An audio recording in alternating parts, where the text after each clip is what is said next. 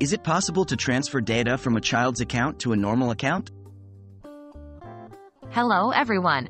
Today, we are going to discuss a common query many of you have had. Is it possible to transfer data from a child's account to a normal account? This could be for several reasons, such as the child growing up or simply a change in device management. So, let's dive right in. What is a child's account?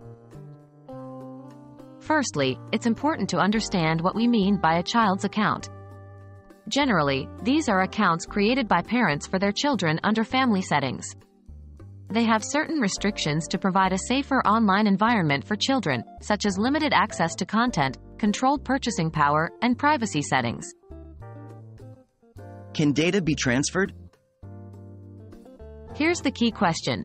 Can data be transferred from a child's account to a normal account? The answer to this question largely depends on the platform you're using. Some platforms like Apple's Family Sharing, Google's Family Link, or Microsoft's Family Group do allow for certain types of data to be transferred, like app data, when a child's account is converted to a normal account. However, certain other types of data like communication data, history, or certain personalized settings might not be transferable. Always remember that the ability to transfer data is mostly subject to the terms and conditions set by the platform provider. How to safeguard data?